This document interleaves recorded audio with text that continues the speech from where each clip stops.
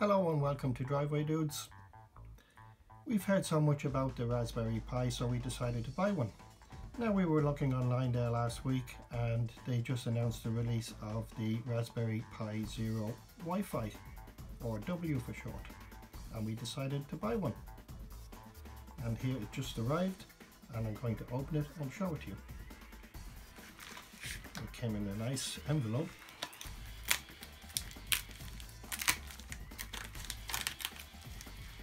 And nice bubble wrap envelope for safety, and that is tiny. It did say the measurements on it when we saw it on the site, and I didn't realize it was that small. Oh, let's just have a look. Now, it was advertised that you can buy accessories for it, but we have lots of accessories, so I just went for the bare board. And here we go, absolutely tiny. And this now is considered a single board computer. Now, as you can see, it has its little connections here.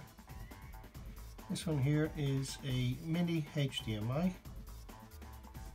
This one here is micro USB on-the-go port, which means you can plug in a USB device or a hub. Now, I would reckon you would need a powered hub. So the one here is your micro USB power. We have a camera connector here, and as you can see, there's your Wi-Fi. It's a little triangular cavity.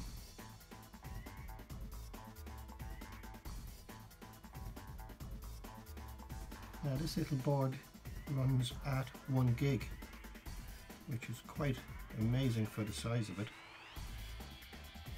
And oh yeah, of course, on this end of the board we have the MicroSD card slot for your operating system.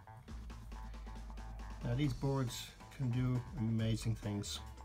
But what I'm going to do is I'm going to set it up on a basic Noobs new out of box, which is the Raspbian operating system. For those of you who didn't order the extra leads, you will need a micro USB to power it up. It powers up under 5 volts and it can work off any USB port.